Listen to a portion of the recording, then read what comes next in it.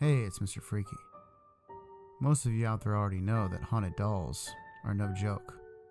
I've read story after story about possessed dolls on the internet, but you may be surprised to discover one that I find to be the most sinister of all. And the scary thing is there's a good chance you see it every year. It's called Elf on a Shelf. Looking at the thing, you probably wouldn't be surprised that it has a frightening reputation. Its long arms and legs, with its fake shiny plastic grin, is definitely a thing of nightmares as it is. Just imagine finding out that they've been known to move around while people aren't looking. In fact, believe it or not, there's a number of horrific stories of bad things happening around these dolls that would make your skin crawl. One in particular is the story about a daycare that was mysteriously donated one of these elves for the holidays. At first, everyone liked the thing, which I don't even understand why, considering how terrifying they are. But anyways, after a few weeks, the adults in charge of the daycare started noticing that the introduction of the doll had definitely increased disruption with all the kids at the daycare. Things were getting broken on a daily basis, kids were in fights and hurting each other all the time. It was really bad.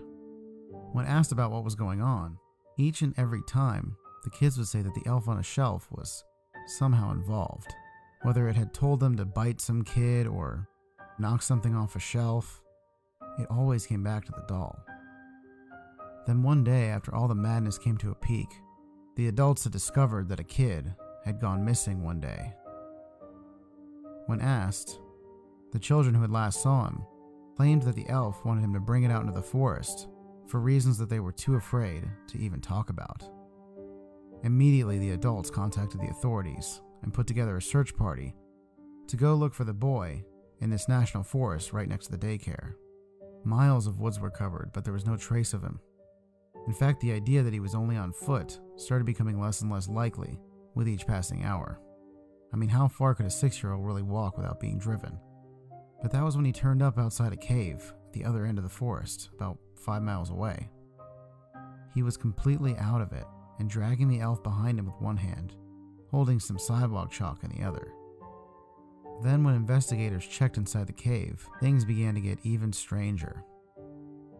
The boy had drawn these mysterious symbols all over the walls, which after further analysis were found to have no origin in any known language. The boy had no recollection about any of this and didn't even know how he'd gotten that far.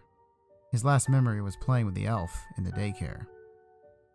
The boy was soon after returned to his parents, but wasn't the same according to them. The event left him cold and distant, which was very out of character for him. His dad got him the elf on the shelf back since he'd been carrying it through the woods, and he figured it might comfort him to keep it around. That wasn't the case though. In fact, they never saw him with the doll again once the police had given it back to him. One day a few weeks later, the dad was planting some bushes in the yard and uncovered a small box which had been buried underneath the ground. When he opened it to his shock, he discovered the elf on the shelf was inside the box, and there were more of those strange symbols drawn on the inside. He decided not to bring it up to his son because he felt like he shouldn't stir up the traumatic event. However, he did decide that if his son didn't want it, he would add it to their donation box for Christmas the next day.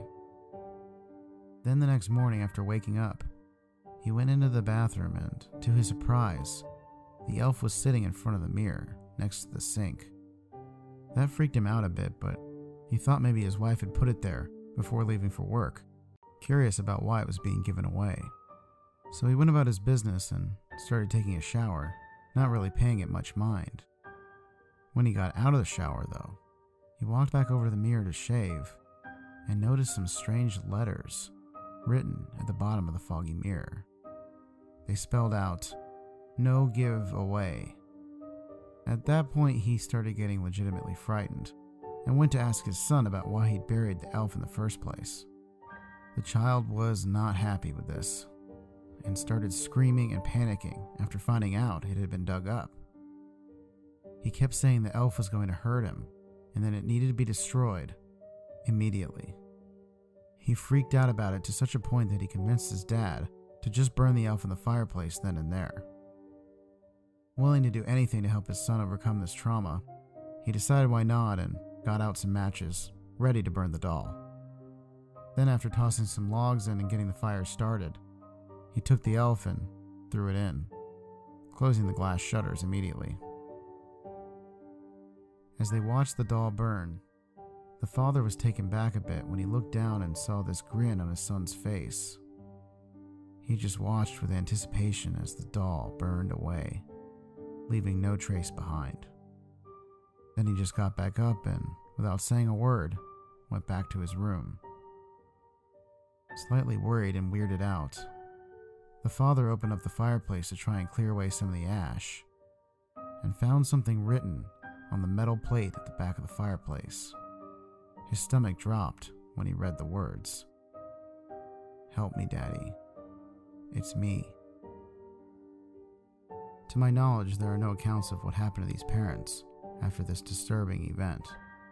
All I know is it's likely that they probably couldn't prove anything supernatural had happened, and they were stuck with their son's demonic replacement for a very, very long time. If you have any other Elf on a Shelf or scary Christmas stories in general, share them in the comments and I'll check them out, as well as like and subscribe to my channel if you haven't done so. Have a very scary Christmas, Freaksters, and remember to stay spooky, my friends.